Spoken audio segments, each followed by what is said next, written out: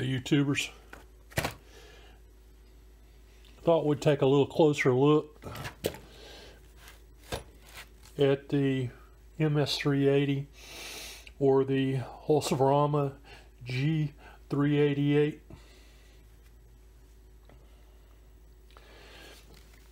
You know, I'd love to take this. I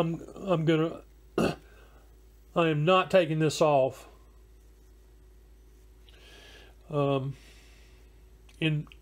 be curious, because this, like a lot of older steel saws, it has the choke in the air filter rather than having it on the carburetor. And these can give you a fit. So I am not going to open it to look around it, because I want this to be, I want this to run even once. I want to like cut wood with it really bad, obviously.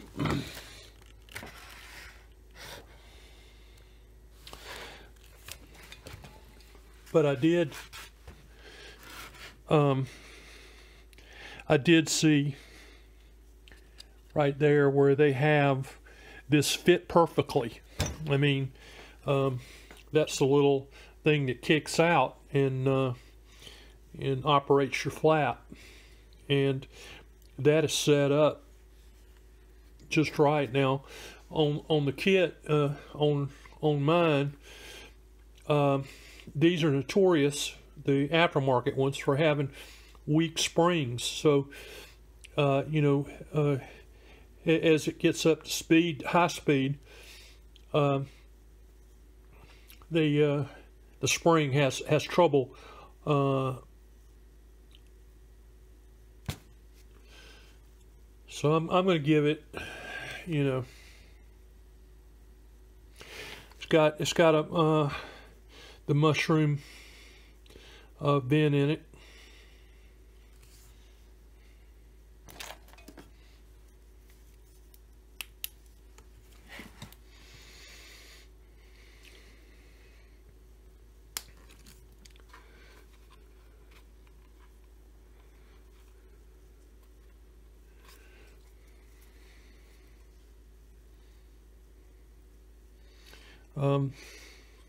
They have it grounded here.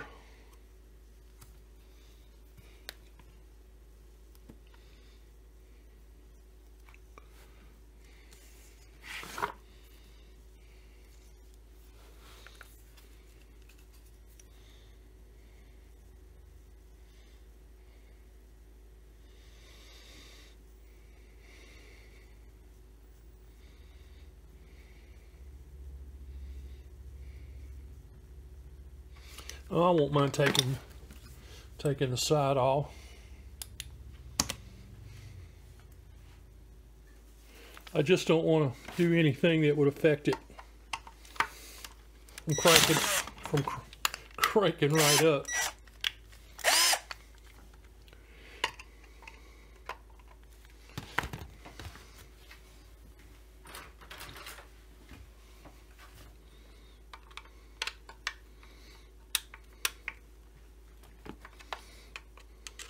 They must use air tools.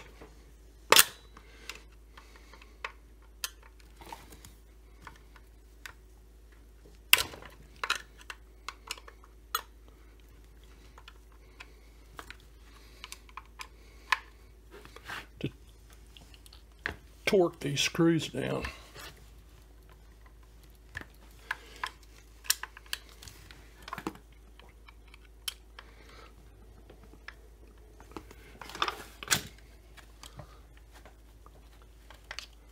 I want to be careful. I don't want my arm to slip and knock the camera about.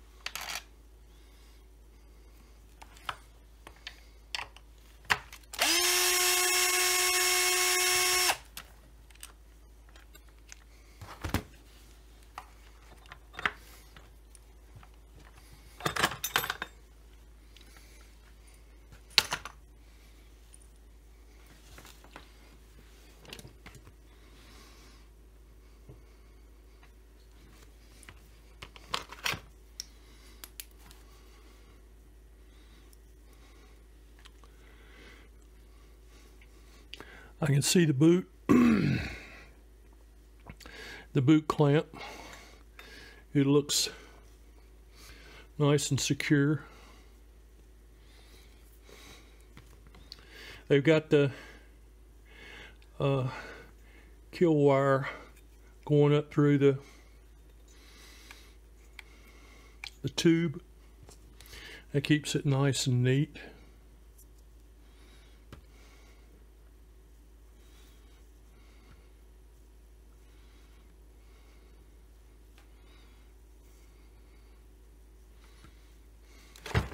This has a great oiler on it. I mean, if you want to put you a long bar on there, put you 28 inches or something. It is totally capable.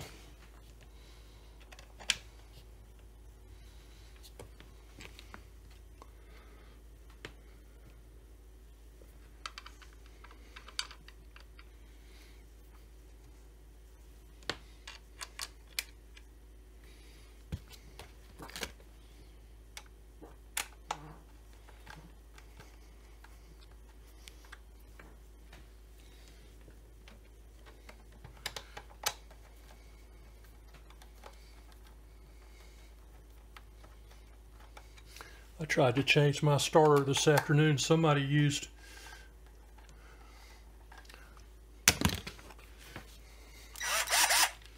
good Lord, they put so much torque on those bolts. I'm not sure I'll get them all.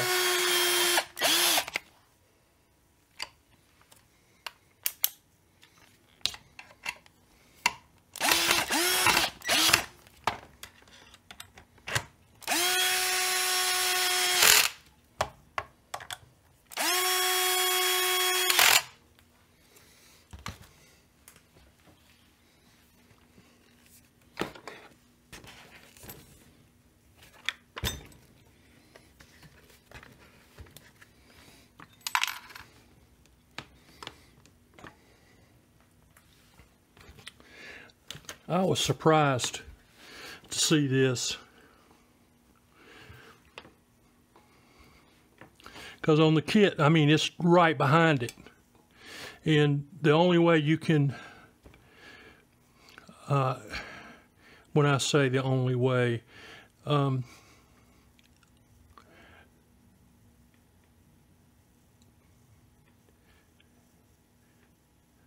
you can get in behind it, you know, and go to a lot of trouble. I mean, it's supposed to be where you can get to it.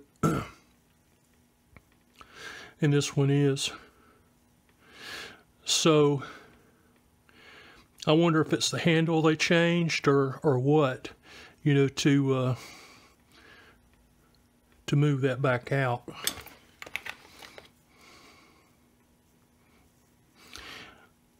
But they got the muffler good and tight on there.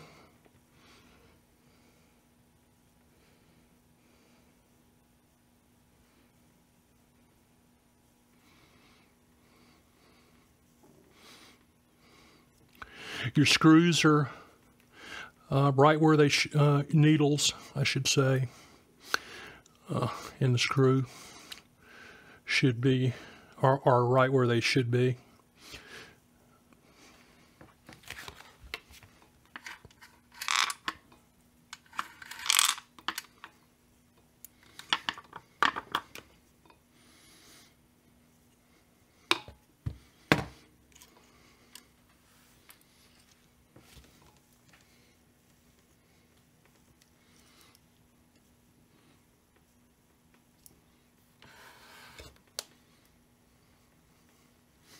I smelled a little fuel. It might have been where that letter came from, you know, where they had to guarantee them that there wasn't any fuel in it,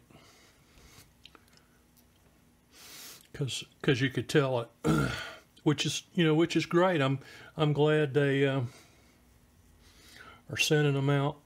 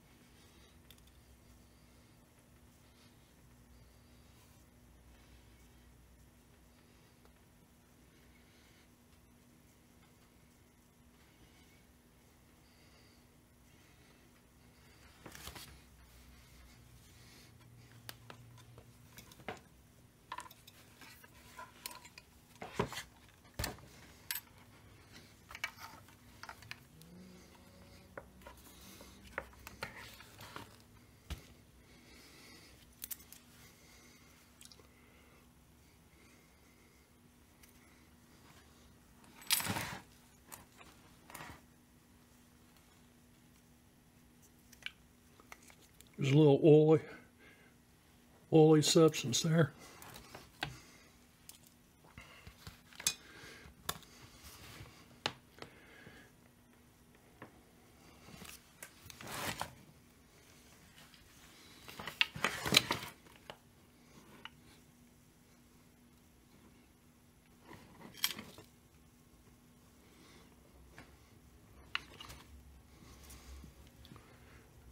Paint's missing there.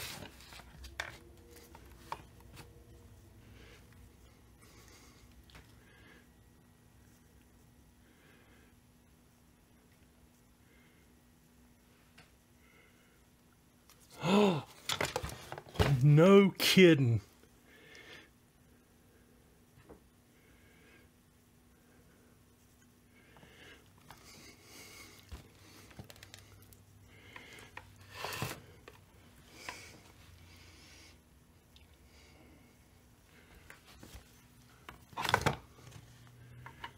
Can you see that?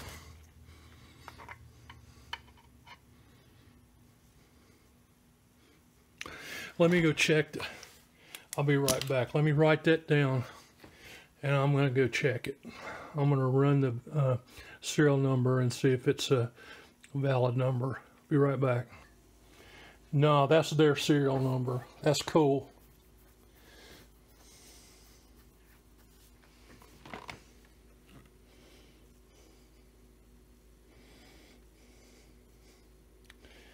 That makes it authentic.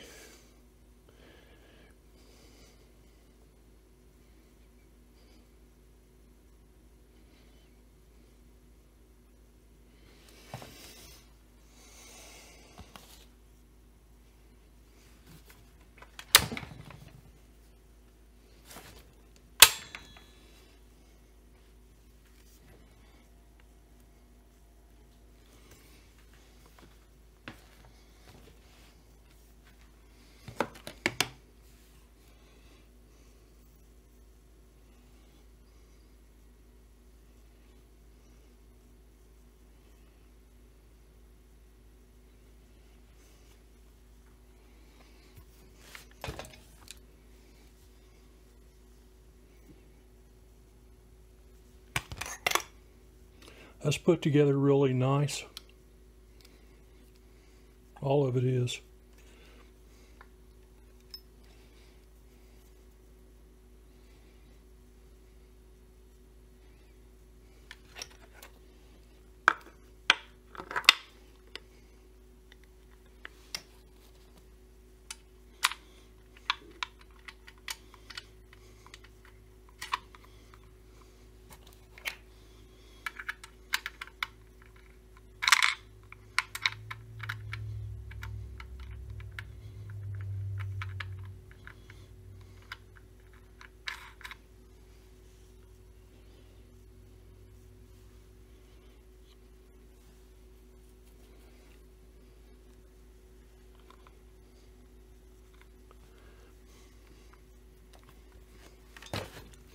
You know, the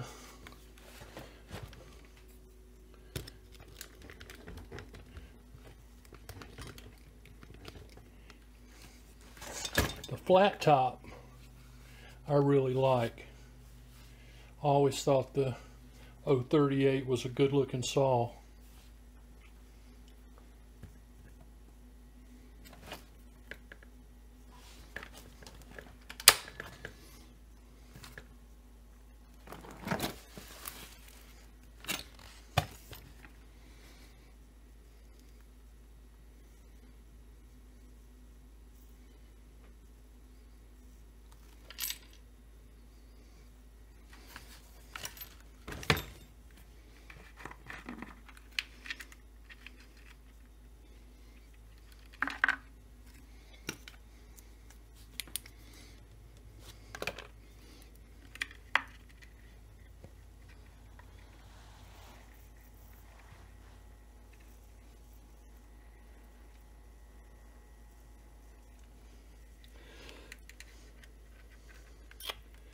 Well, the gas odor's coming from a little gas in the filter. That tank's dry.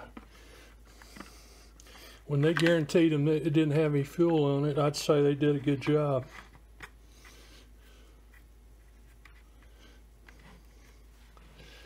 Of course, got the filter in place, pickup.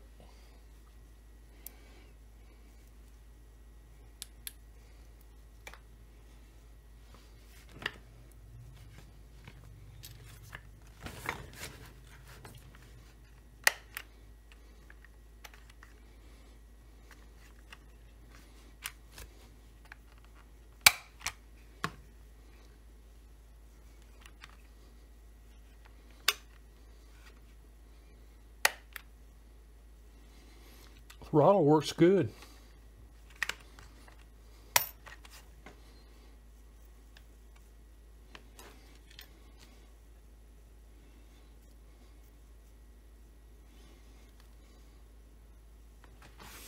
You know, like the 660 and let's see, what was I think the 440 was a little heavier. The handle and the 380 I think was the heaviest handle, heaviest duty handle.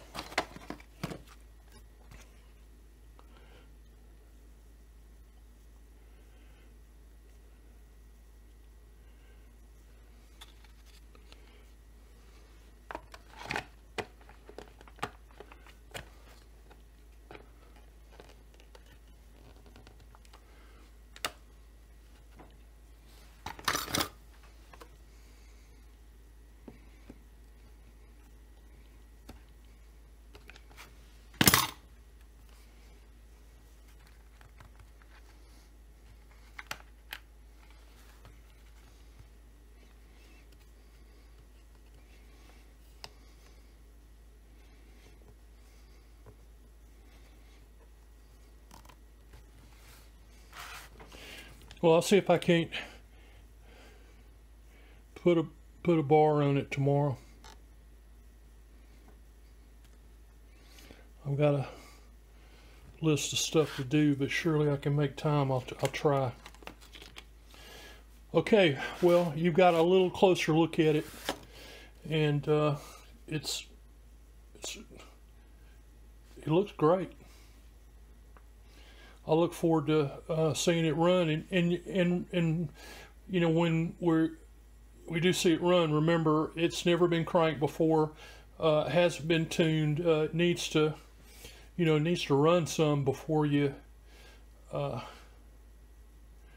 really look at that. That's great graphics about the way the choke and position and everything.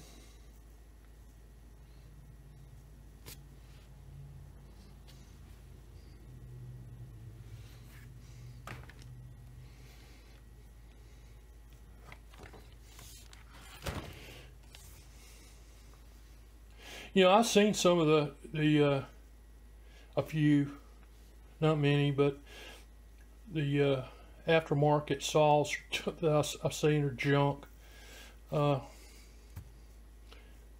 These do not look like junk. These look like, I mean, if they was orange, it'd look like a, and of course, you know, not with that, it looked like a steel.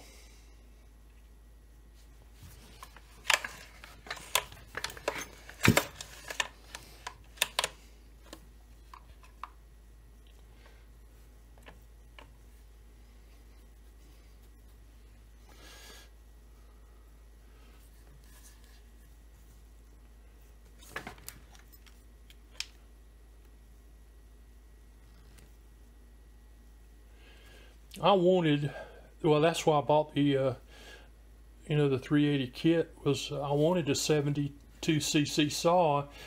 You know, you got your 440, you know, your 380, your 660, and your 090 or 070, you know, whichever you want it to be, and then maybe 270 or something, 260, something in that area, for the small saws, and it's covered. I mean, it's just, you know, you've got a tool for whatever job you need. because I like it, you know, just me personally, for a 440, I think the best bar length's the 20, or if you can find it, a 22 maybe. But on this, you know, you can go 25, 28, put you a 32 or 36 on your 660, and then put you a great big one on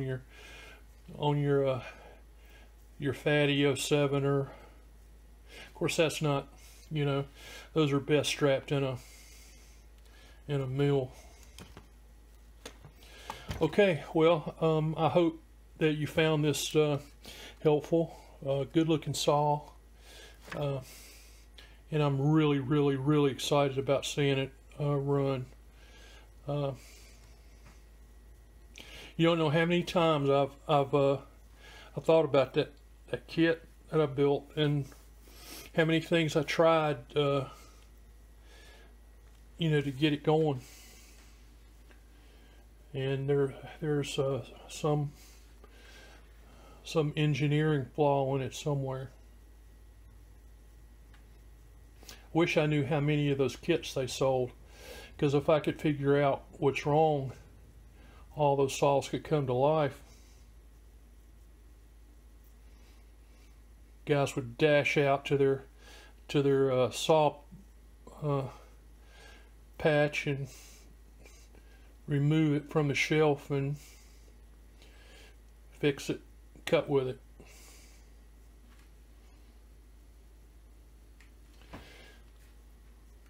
Okay, more soon.